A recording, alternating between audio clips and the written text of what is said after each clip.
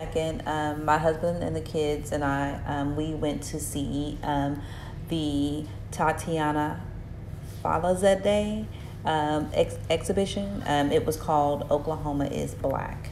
Tatyana is a native of Oklahoma City and has achieved international recognition for her artwork and portraits and words that give voices to people and communities that are often marginalized, including women of color, people of color, and the LGBT community.